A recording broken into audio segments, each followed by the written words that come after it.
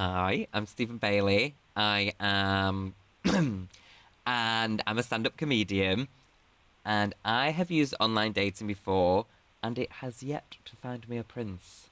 So I've used online dating on and off over the years, really. Like since I've been single and since it's been about, I've always kind of got one of the apps. I mean, I think that's also one of the problems with it is nowadays it's almost a bit of a game. Like I will play Tinder or Chappy or any of them while I've got a 2 hour train journey to kill. So the people I would swipe yes for, it's really difficult because there's some people that are just cute, and if you find someone cute, you're gonna swipe yes for them. But for me, I really, if they've got a profile and they've written something and they've tried to be witty and tried to be funny, I'll tell you a bit about them, and then they're cute. I mean, they don't have to be like really hot. I mean, look at what we're dealing with here. But if they're cute and I find them semi attractive or a little bit attractive and then they wrote something, I tend to swipe yes.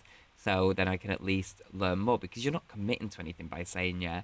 I think people don't write profiles because that's not what we're really judging each other on. And that's a bit sad. I mean, the flip argument of that is if you were in a bar and you thought someone was cute and going to ask them out, you're asking them out for the same reason because of their face before you get to know them. But I think there's a bit more tete-a-tete in a bar. So obviously when I'm performing and doing my stand-up, I love to talk about online dating because I just think, in stand-up we're supposed to talk about observational things. We're supposed to talk about things everyone can relate to. And unfortunately, the way the world is done is everyone's probably got an app on their phone. I know people in relationships that have apps on their phone. And so there's just so much good fodder. You've got the people that are, say, my age, younger, that are doing it and so understand exactly what I'm talking about. And then you've got the people that are older, like my parents who have been together since they were like 15 or whatever, who have never experienced it, don't really understand it, and they find it funny because they can't believe this is happening in the world. Like my mum said to me the other day, so you've seen this guy's dick before you've seen this guy in person? And I'm like, yeah. It's just like, that's weird. I'm like, yeah, it is. I think the problem with the online dating is the messaging, and because some people respond really, really quick, and some don't respond at all. And I find like, I mean, with some people, like some of the messages are the first few messages are, "Hey, how's you? Yeah, I'm good. How are you? I'm really great, thanks.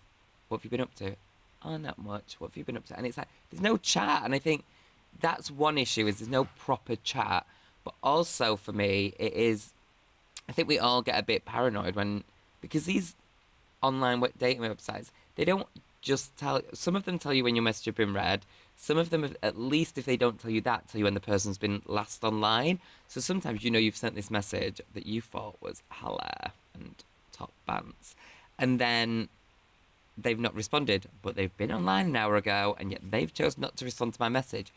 A little bit of me does think it's a bit vacuous on the internet, just because it literally is ticking boxes. Like, I would like someone this distance away. I would like someone this age bracket, this height, non-smoker. I feel like, oh my god, it's like ticking it straight away feels a bit superficial, but I guess that's the world we're in. The Kardashians are basically the president.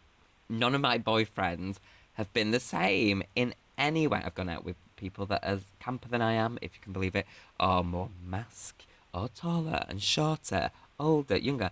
Like I've gone out with all the different spectrums of people where I wonder if that's why online dating doesn't work for me because I don't have a clear vision and I kind of get a bit of joy from the dance in Sex and the City. Carrie calls it the Zaza Zoo. I want to feel the Zaza Zoo. And I think I'm daft enough to still believe in the Zaza Zoo of going that, oh, there's a natural chemistry here. There's a natural dance and then hope it works out or it's just another dating disaster. Me, who is a bit airy fairy, flighty, still believes that if I was put in the Snow White curse of sleeping, I believe that there would be a true love to wake me up. I'd have to find him, or somewhat the dwarfs would, but I think for me it wouldn't work because I don't know. I don't know what he looks like. I don't know what his job is. I don't know how old he is. I just know that we have a chemistry. We've got a lot to say to each other. We make each other laugh. So I think that's why online dating wouldn't work for me because it's very rare that I find someone whose written sentence makes me laugh, whereas someone who walks into, say, a bar and trips over an umbrella, I feel like he might be my soulmate.